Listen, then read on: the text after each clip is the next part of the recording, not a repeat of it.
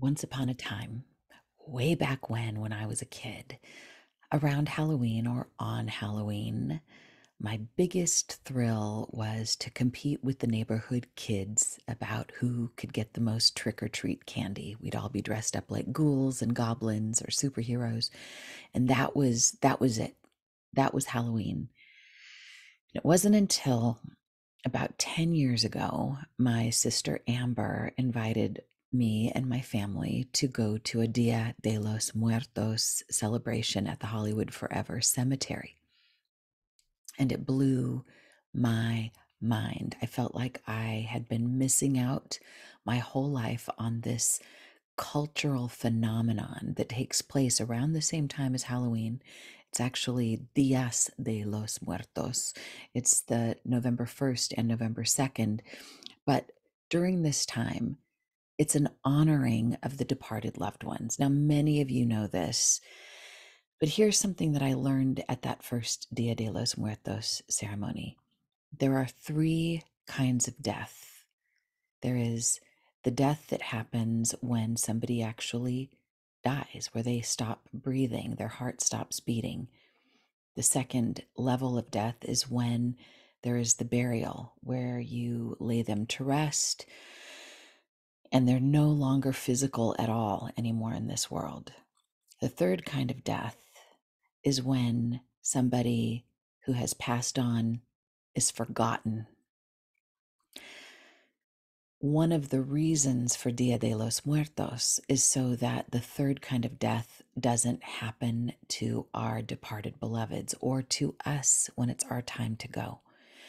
So in the practice of Dia de los Muertos, people set out beautiful ofrendas. These are altars that have food and drinks and memorabilia that the beloved who's on the other side would relate to. Maybe it's pictures of them, maybe it's some of their favorite food, and you play some of their favorite music, you tell some stories about them. And in this way, they are immortalized. And in fact, sometimes you see these petals, these flower petals that go down the path from the cemetery out into the street, or from the home of the people who are still living out down the street. And that's supposed to light the path for the departeds to come in for a couple of days to spend time with us. So there's so many elements of this beautiful tradition, including La Llorona, the weeping woman who cries for her children that passed. And it's an opportunity for everybody to weep along with her. It's an opportunity to make sacred the fact that we are always in relationship with our beloveds on the other side. Every day really is Dia de los Muertos because our loved ones are never that far away. But it's believed that during this time of year, the veil is particularly thin, and our access to them is even greater than it might otherwise be during the rest of the year. Who's to say? I think the veil is always thin. It's a matter of our consciousness. But I think there's a power in collective belief.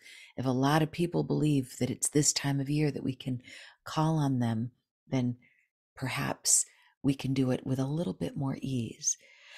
So for me, in the years leading up to COVID, it just seemed like every day I was receiving a phone call that another one of my beloveds was leaving, was departing, was transitioning. I had three pets of my beloved dogs, my mother-in-law, my husband's singing songwriting partner, my dearest bestie Gypsy passed away, my dearest other bestie Teresa passed away. And it just seemed like people were dropping like flies. And I noticed myself every time I would get that phone call feeling kind of punched in the gut, feeling like some betrayal had happened, taking it very personally, feeling like a little bit of a part of me was being lost.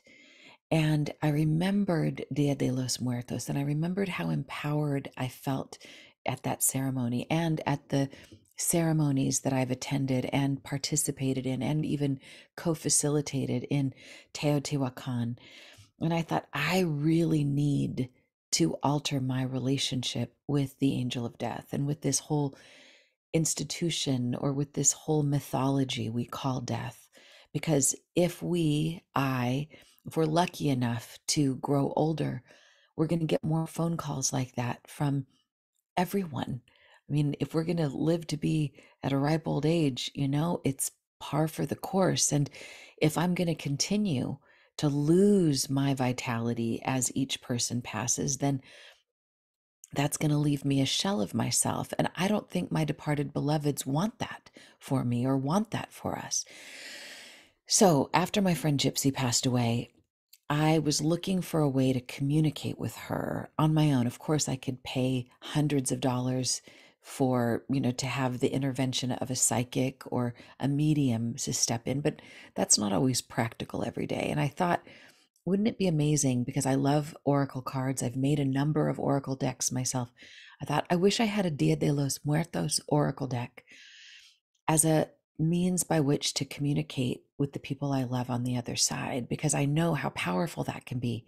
And I looked and looked and I didn't find anything like that. There are lots of books on Dia de los Muertos. There's even games on Dia de los Muertos, but no oracle cards.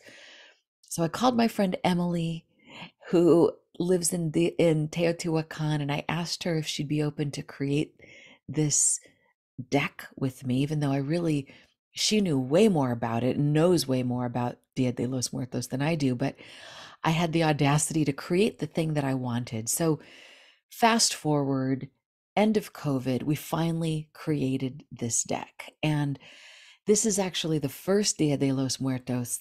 This deck is out and it's available now. And I am so excited to bring it to you and to play with this with you. And I say play because wouldn't it be great if, and I believe if my higher self could talk, and even if the higher self of our departed loved ones could talk, they would say, play, don't be so heavy about it. This is what's so great about Dia de los Muertos. It blends the sorrowful and the morose with the absurd and with the joyous and with playfulness. We have the mariachis on the cover of our Dia de los Muertos oracle deck because they symbolize this spirit more than almost any other, where it is about music and song and color and pageantry as a way to celebrate our living, our connection, our remembrances while we're alive so that we can be more embodied in our lives. So I hope you enjoy the Dia de los Muertos ceremonies that you might attend, and I hope you enjoy the Dia de los Muertos oracle deck. I hope it gives you a way to be able to connect with your beloveds by simply calling them to mind, lighting a candle, shuffling the deck, and maybe asking a question like, hey, Gypsy, hey, Grandma, hey, Shadow, the name of my dog, what do you want me to know right now? Or what's it like over there? What message do you have for me? And then see what card tingles for you. And you pick that card and read it to yourself in a meditative way. And notice yourself feeling strangely and mysteriously more in communion. It's believed that when we take one step toward them, they take at least 10 steps toward us. So may this season of Dia de los Muertos be a time for you where you can feel the love of your beloveds on the other side, because it is here. Let's not waste it, and let's allow it to make the years that we have and the moments that we have here all the more juicy and all the more filled with love in a way that honors our beloveds, and then some. Peace and blessings.